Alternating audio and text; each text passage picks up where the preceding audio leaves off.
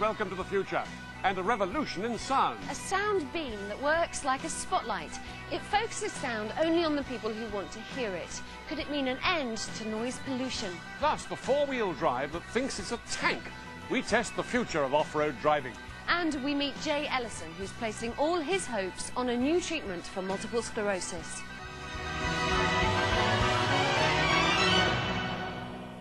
First, a new device which could transform the way in which we experience sound. Normal sound from a voice or a speaker is like the light from a bulb. Switch it on and it radiates everywhere.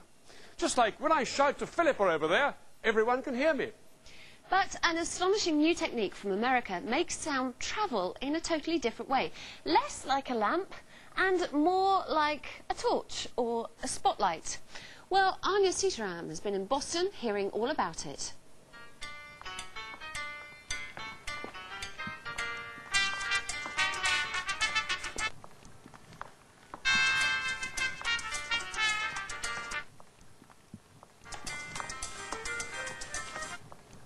Pretty good, eh? Well, it's not that I can't find the beat, it's I can't hear it at all. In fact, the only people who can hear the music are the dancers themselves. That's because they're standing in their own personal sound beam, pointed at them just like a beam of light.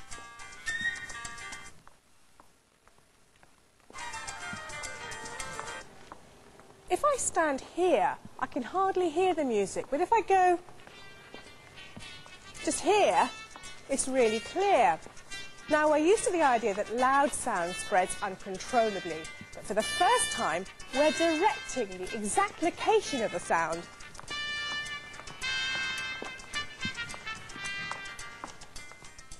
The audio spotlight is the most revolutionary way to generate sound since the loudspeaker, and it's being developed here at the MIT...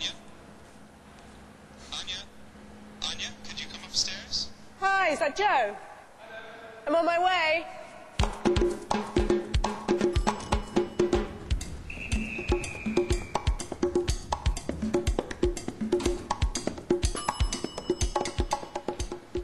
Hi, Joe.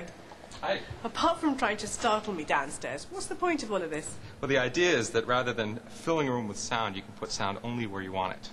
So how does this differ from the loudspeaker on my stereo system? Well, the loudspeaker on your stereo makes sound that spreads very quickly, filling a room with sound.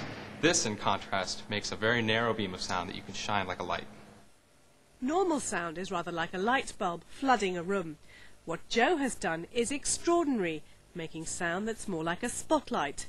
He makes use of high-frequency ultrasound waves beyond our hearing, which travel in straight lines. The ultrasound transmits audible sound in a long, thin beam, which can project the sound up to 200 meters. Occasionally I'll whisper in someone's ear from several stories up. Or when we have meetings and functions down in our lobby, we have caterers walking around with dishes in their arms, so I'll make smashing glass sounds appear by their feet, and they look around like there's something dropped. To show just how directional it is, we're testing out the audio spotlight in this large space. Now, because you can't actually see a sound beam, we've attached a laser pointer to the audio spotlight, and as it moves across the wall, that's exactly where the sound beam is hitting. So in a minute now, I'm going to move it across the wall and past the camera, so you should be able to hear the music or Mozart really loudly at home. So wait for it.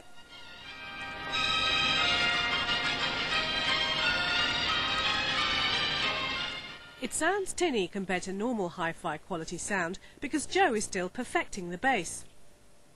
The beam is extremely narrow, just half a metre wide.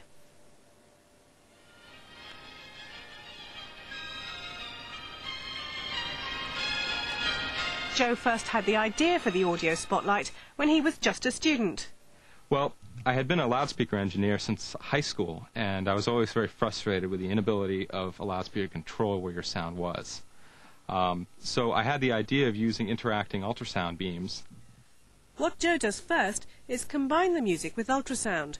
This recreates the complex wave patterns of the music at a much higher frequency that can't be heard. He uses a specially designed speaker to send out this high-frequency ultrasound beam.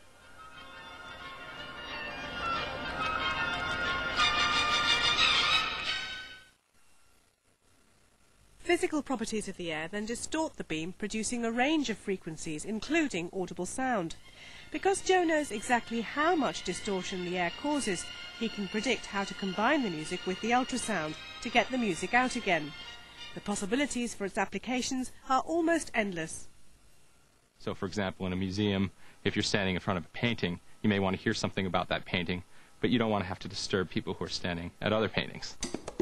The sound beam can't cover very long distances yet, but once perfected, it could be used to pick out just one person in the crowd, a personal message system in public places like airports and stations, or even a personal speaker for music. Maybe someday we'll be able to travel on the plane without having to use headphones. You already have your own personal light source and your own personal air source. Why not your own personal sound source right above your head? If the audio spotlight catches on, it could transform everyday life, bringing peace and quiet to otherwise noisy places. But sometimes we don't always want that. Joe, over here!